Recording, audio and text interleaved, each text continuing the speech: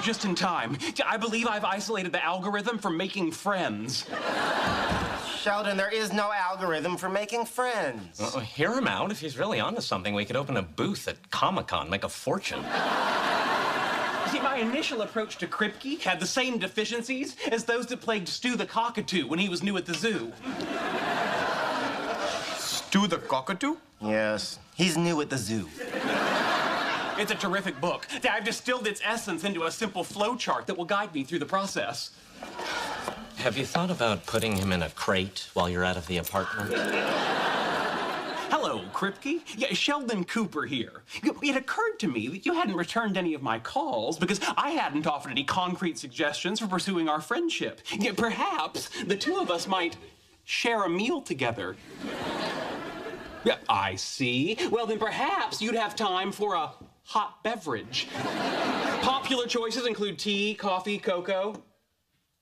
I see. No, wait, don't hang up yet. But what about a recreational activity? I bet we share some common interests. Tell me an interest of yours. Really? On actual horses? Tell me another interest of yours. Oh, no, I'm sorry. I have no desire to get in the water till I absolutely have to. Tell me another interest of yours. Uh-oh, he's stuck in an infinite loop. I can fix it.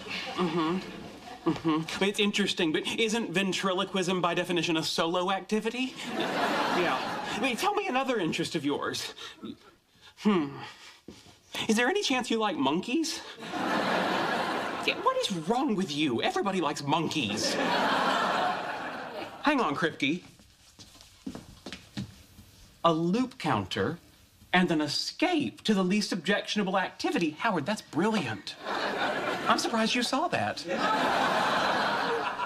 Gee, why can't Sheldon make friends?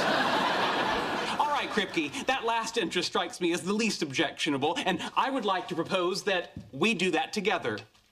Tomorrow. Yes, I'll pay. All right, goodbye. All right. Time to learn rock climbing.